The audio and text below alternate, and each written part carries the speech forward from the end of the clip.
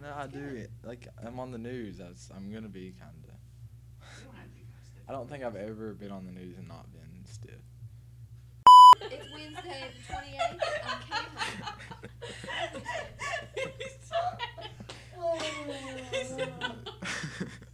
That would happen to me. I don't think he's supposed to record. No.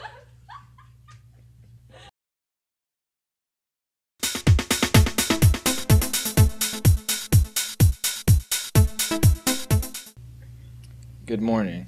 It's Wednesday, November 28th. First off, the ASVAB is a placement test for enlisting in military service and will be given next Monday. See Lieutenant Plumley in the JROTC room to sign up. The Rewards Carnival is Friday afternoon. Look for a list to be posted soon.